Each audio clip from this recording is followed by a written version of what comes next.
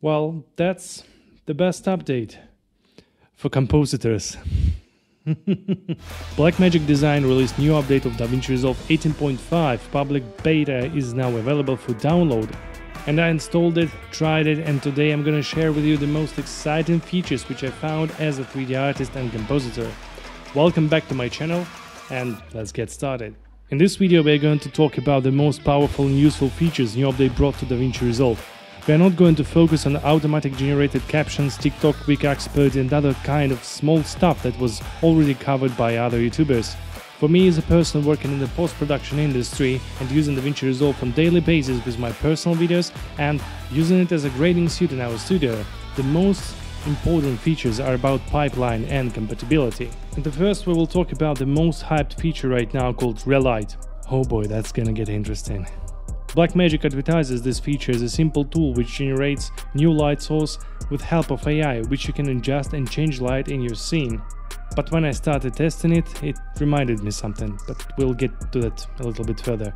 What this tool basically does, it creates approximate normal map which is smooth and serves the purpose of Relight. Here is the process. You add a Relight node and it shows you the behavior of various lights, just like in 3D. Directional light, point source, and spotlight. DaVinci creates the shadow map that shows you which regions will be affected by the changes you do in standard grading tools. For example, I set the directional light as I like, and now I can just go and increase global exposure in HDR wheels, and here is the result. Based on the shadow map DaVinci created, I did changes only in white regions of the mask, just like in usual power window, and here is the before and after. The result is pretty exciting. Now we have more volume and contrast in the shot, but that's not all. If you create another Relight node and put tick on output surface map, you will see the normals and you can feed it to the next Relight or FX node. Then in the second node, you choose which surface map to use. And if you change it to use input 2, it will use surface map generated for the first node. And that implies for the question, can you actually feed normal maps from the multi-layer EXR from the full CG shot into this node with the purpose of Relight in the fusion? And the answer is yes. Here, for example, I have the shot rendered from Unreal Engine and normal map in media pool. Now I create Relight node and it will generate for me standard shadow map, which is blurry and very basic. But if I want more details, I will use normal map which I exported from Unreal Engine, or if I have it in the EXR file. I just drop normal map into the node window, connect it to the second input of Relight node, and in Relight node for surface map I choose use input 2. Now I have the highly detailed normal map and I can work with it and change light direction. Yes, I know that DaVinci already had the shader node before, which allowed you to relight VFX shots using normal maps from EXRs, but it was not that good in visual representation and it had kind of low performance. About what this tool reminded me. Actually, for example, Photoshop can create normal maps, and this feature of the Relight tool actually reminded me generating the normal maps in Photoshop to properly relight the scene or change lights. And I'm quite surprised that DaVinci Resolve right now can use this technology with the help of AI to generate relatively fast the normal map for the videos and for the stills. In conclusion, the OFX will be a great tool in hands of a professional colorist or compositor. Combined with magic masks and power windows, it may widen the possibilities of the skilled artists. Now let's move to another feature, and this is USD Import.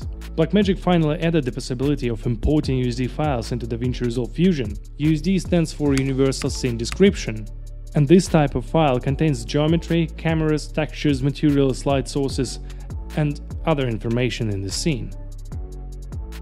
That helps to create comfortable pipeline when using multiple softwares. As I use Unreal Engine, for example, I can easily import USD Scene from Blender and I will have everything I need in Unreal, including lights, cameras, and even segments with the keyframes which I can edit, as USD does not bake the animation like, for example, FBX does. It allows DaVinci Resolve Fusion right now be compatible with more industry standards and perform compositing with match-moved cameras and 3D scenes made in other software. And that's the great thing. BlackMagic, thank you. And another small but very important feature, multi-merge node. Damn, I'm talking too much about Fusion in this video, but anyway. I used to make a lot of motion graphics for my previous YouTube channel, and I was really frustrated that there was no option to merge multiple media inputs with one node. Finally, it happened. We have multi-merge node and we can connect multiple layers into it. That is excellent, again especially for compositors who can combine multiple sources and merge them with just one node. Now switching on color page updates, there were a few interface changes over in there. They moved clips button and added the quick export option just like in the cut page. Very comfy, but the main point is the color management for timelines. Let's say you're working on TV series and you have each episode as timeline in one project.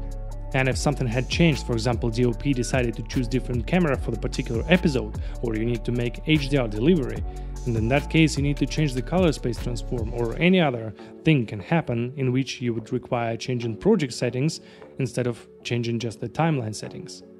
And instead of manually assigning input for the footage in the media pool if source material has changed, you can just change the color management in the timeline. And I believe Darren Mostin will appreciate this feature just as much as I do.